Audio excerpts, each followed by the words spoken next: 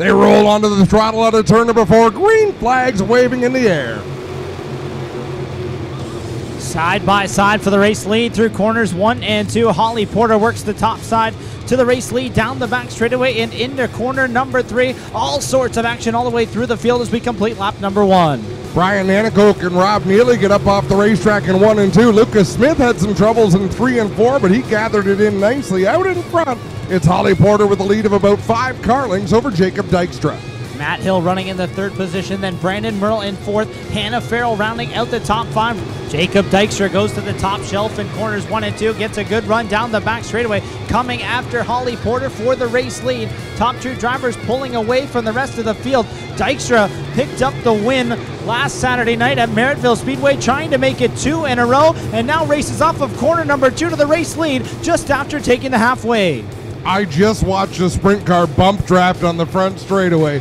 DJ Christie pushed Paul Klager. Klager is headed pit side, and we are side by side for the race lead.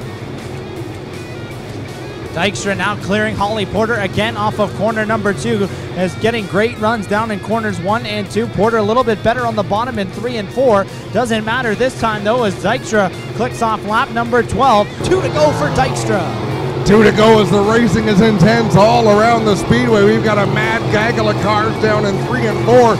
Jacob Dykstra getting a good run off of turn number 2, and he'll extend that lead over Holly Porter. Here comes Dykstra off of corner number 4 to the white flag, trying to make it 2 in a row. Little stutter step to the outside there off of corner number 4. He takes it back to the top side in turns 1 and 2 and down the back straightaway. Final time through corners 3 and 4. He goes to the bottom this time. It's not going to matter. Checkered flag waves make it 2 in a row for Jacob Dykstra. Holly Porter 2nd, Sean Evans 3rd. Hannah Farrell will finish 4th. 5th spot goes to Aaron Turkey. Lucas Smith, Matt Hill, Jesse Costa, Derek Lemaire, and Liam Martin round out the top 10. Trouble on the front stretch. Wow, Brad Herron, this is your lucky night.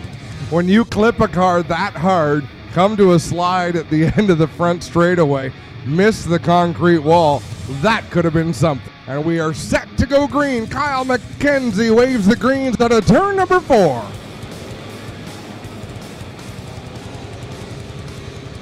Ryan Dinning driving a different car than we're used to seeing him as they go 3 wide, 4 wide through turn number 2 and down the back straightaway.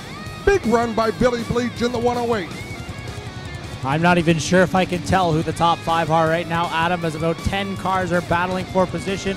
All 3 wide there through the opening couple of corners, but it is the number 88 of Ryan Denning who led there initially. It goes backwards though, and Bill Bleed Sr. leads down the back straightaway, and Christopher Hale had a great heat race run up to 2nd. Man, oh man, Ryan Beagle and Ryan Denning side by side through 3 and 4 making contact. Denning is going backwards in a hurry as Ryan Beagle gets on the back of Mark Bazine on the front straightaway, and we've got a battle for the lead. They were legitimately 5 wide off of corner number 4 and again through turn number 2. Off the track there, the number 11, I believe that is GoFab. People heading to the pit area as Bill Bleach Jr. continues to lead here on lap number 3 as Ken Sargent and Christopher Hale go side by side for 2nd.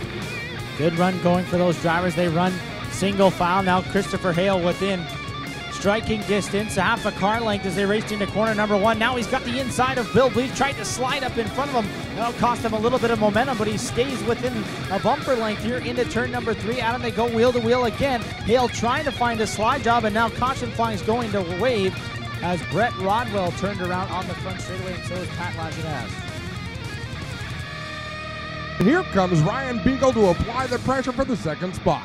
Beagle got a good restart, Bleach didn't, and now the 84 machine takes the nose to the inside of the 108 with 3 laps to go. Christopher Hale, meanwhile, trying to get his first career feature win in the number 79 machine. He's got a 5-car length advantage over Bleach down the back chute. Bleach is not going to quit, that's for sure, in the 108, trying to fire back, but Ryan Beagle getting up beside him. That's going to affect his momentum as we've got 2 laps to go. Yeah, twin sticks from starter Kyle McKenzie here as they rumble through corners 1 and 2 again. Hale doing a good job to hit his marks, the same line through both ends of the racetrack here the last couple of times around the speedway in the number 79 machine. 3 cars battling for 4th. Dave Bladley, Ken Sargent, and Trevor DeBoer as the white flag waves. Yeah, Dave Bailey and Kenny Sargent getting a real physical out there on the racetrack. 1 more lap around for Christopher Hale. trying to pick up his first checkered flag as they duke it out side by side for second. Hale comfortably has an advantage through the final two corners. Beagle slides up in front of Bleach for the second spot. Double checkers in the air. Christopher Hale goes to victory lane for the first time. Ryan Beagle steals second from Bill Bleach Jr. Dave Bailey fourth. And Ken Sargent, your top five. Wow, what a finish. The late model opens, the only appearance for late model racing on Ohsweken Speedway in 2018, and it is underway.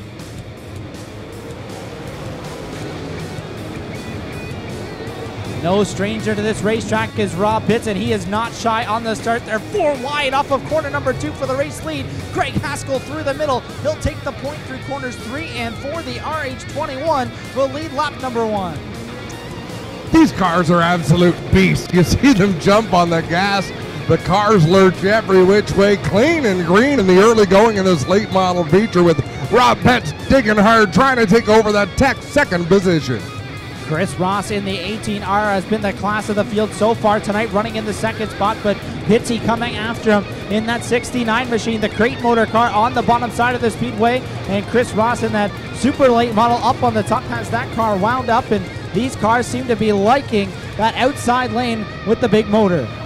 We'll see 2 laps to go this time by as Kyle McKenzie gives him the rabbit ears off the starter stand. Rob Pitts changes his lineup, heads towards the outside. Now we'll go back to the bottom of the racetrack to go under Jay Liverance. White flag will be displayed this time at a turn number 4 for Haskell. Pitts back to the bottom in corners 3 and 4, appeared to gain some ground that time as the white flag waves for Greg Haskell, the RH21, trying to pick up a late model open win here as he races off of corner number 4 in this 21 machine. Rob Pitts is closing in, one more opportunity and the yellow flag flies. The 19 machine of Don Douglas around, and caution coming out, and oh my.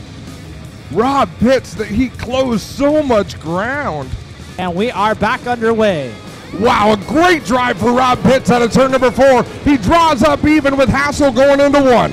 Right to the bottom side off of corner number 2. He's ahead by just a little bit, but Haskell powering around him down the back straightaway. Final time through corners 3 and 4. Rob Pitts, can he move a slide job up to the outside? Rob Pitts gonna take the win. Hand in the air, he loops it down into turn 1. Oh, don't destroy your race car, Rob. What a finish.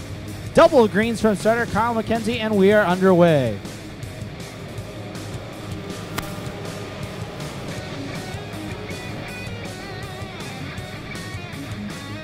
Daniel McKay races through corners 1 and 2 and leads the field down the back straightaway in the 13M machine, side by side, and all kinds of chaos behind him.